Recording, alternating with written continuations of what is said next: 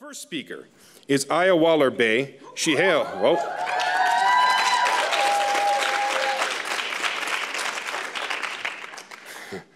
from Detroit, Michigan.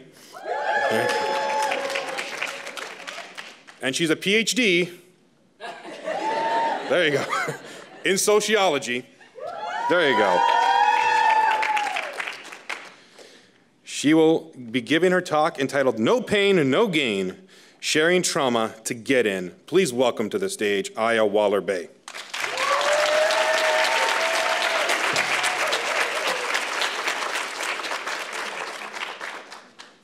think that was supposed to be up. I walked down the street, slowly, hoping that the black van would maneuver its way out of the driveway before I reached home. It did. I sauntered onto my front porch steps, knowing that something was wrong. As I entered the doorway, I could see broken glass on the steps, and my fears were confirmed. I entered up the stairwell, each step more hesitant than the last. The broken glass crackled underneath my boots. I just knew that the living room would reveal a horrid scene. I began my college personal statement with these words. I revealed to Georgetown Admissions Committee aspects of my life that few people knew, a story that I would not retell here for reasons that would become clear later.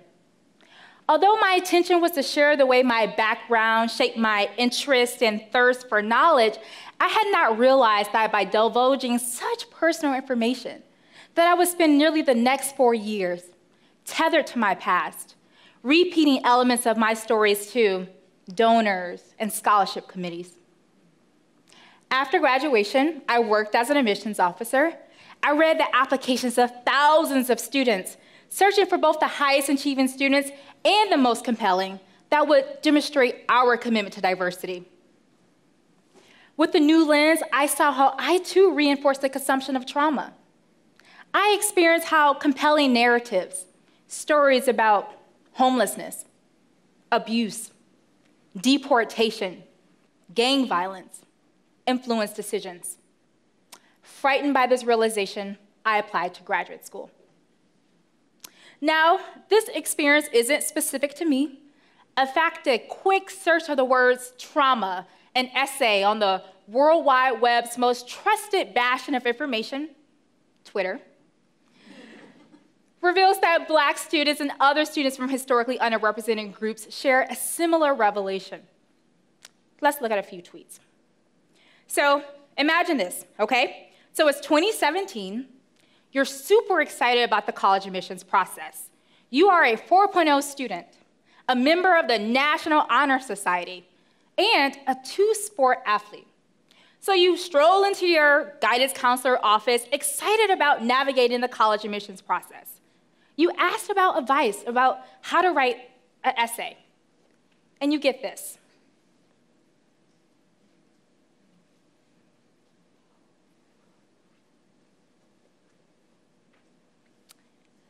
Now, imagine it's 2019. You are, again, interested in the admissions process, so you start doing your research like, what we do. You look on various websites, and you start to see certain types of narratives profiled online. And you wonder, is this what I need to do to get in?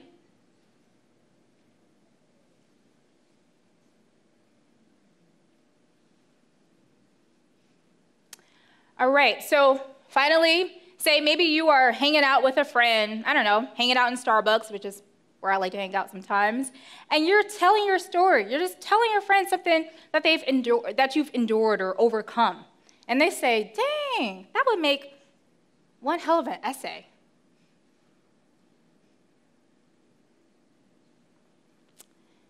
Now, these tweets represent 3 out of thousands of tweets online. You can find them, again, online on Twitter, where students are sharing how they felt compelled or even coerced to share a trauma narrative to gain interest into college. This is something I noticed during my time professionally as an admissions officer and through some of my preliminary data collection.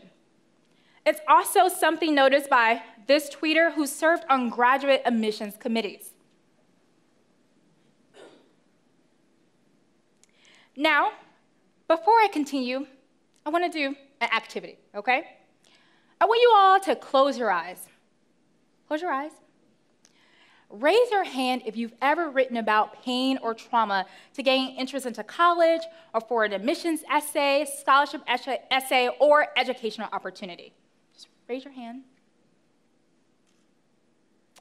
Please lower your hands and open your eyes. So nearly 85% of the hands in this room were raised. And those were the hands of the folks willing to share. So why? Why do we feel compelled to share trauma and pain to gain entrance into college or for scholarship opportunities? And why do universities love these types of stories so much? Here are a few possible explanations. So first, these stories explicitly demonstrate how we've overcome an identified obstacle. These stories highlight our grit, our resilience, all revered qualities, especially in the eyes of scholarship and admissions committees. Secondly, these stories help us stand out in a crowded applicant pool. They set us apart from our peers. Third, these stories actually may reflect true and important pieces of our lives. In fact, they are our stories, and consequently, our stories to tell. And finally, we're giving the people what they want. For universities, these stories help them project their values and commitments to diversity, equity, and inclusion, also known as DEI. Also, for other types of institutions, say nonprofits or community-based efforts, these stories help them raise money for important causes, programs, and initiatives. So, with all that, you might be wondering, what is the problem then? Why shouldn't we tell our stories? Again, they are our stories. They're your stories. Well, for starters, these stories may reinforce stereotypes about underrepresented groups or racialized minorities. Second, you may feel compelled to exaggerate your story or embellish. Again, you want to stand out. Third, what happens when you choose not to share your story and others do? Is your story about growing to love a language abroad or growing to love your natural hair considered as compelling? In fact, you may be punished for not sharing. You may be considered less deserving because you haven't struggled. And finally, universities may exploit your narrative. You may be profiled online, forced to talk to donors, board members, or even faculty in your department. An image of you at a very specific moment in your life may follow you. And are you the same person you were when you were 18 or 22? I'm not. Now, this may not be your exact admissions experience. In fact, your last application may have been submitted, 5 or 10 years ago. However, many of us in this room are often in positions to review applications. That may be on admissions committees, working groups, community-based efforts, nonprofits, boards, and the like. And if we're not now, we may very well be in the future. So given that, I have 2 recommendations.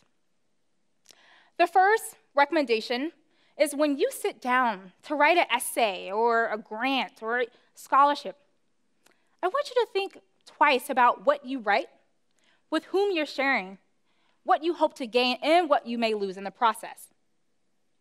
Now, second, when you are on the admissions side, I really want you to practice holistic admissions. Now, holistic admissions is a buzzword in higher education and college admissions. For most, it means consider applicants' background, their test scores, their GPA, their essays, extracurricular activities. That's the typical understanding of holistic admissions. For me, however, holistic admissions means checking yourself, checking your own biases, your own subjectivities, your own positionality. When an application comes across your desk, think about what you're rewarding and why. Is this applicant fulfilling a stereotype you already maintain about an underrepresented group? Are you rewarding struggle? Or are you rewarding success? This year marks 10 years since I submitted my undergraduate application. I was 17, hoping to demonstrate the ways my identities as a low-income, first-generation college student from Detroit served as fuel, not as an impediment. You may be wondering, do you regret telling your story? I don't. In fact, the purpose of today's talk is not to discourage you from sharing yours either. Tell your story in your own words and on your own terms. Controlling our narrative is a radical act, countering institutional practices of reframing, retelling, and commodifying our stories for their own gain. When I say I often meet young people, high school students, undergrads, even graduate students who've just grown so frustrated about admissions practices. They feel that they have to pimp their trauma to get into universities or to win scholarships. So for those students, and perhaps anyone else in the room struggling to tell their story in a meaningful way, I want you to remember, you are more than your trauma. You have so much more to offer than your pain. And there are hundreds, and I mean hundreds of reasons why you deserve to get in.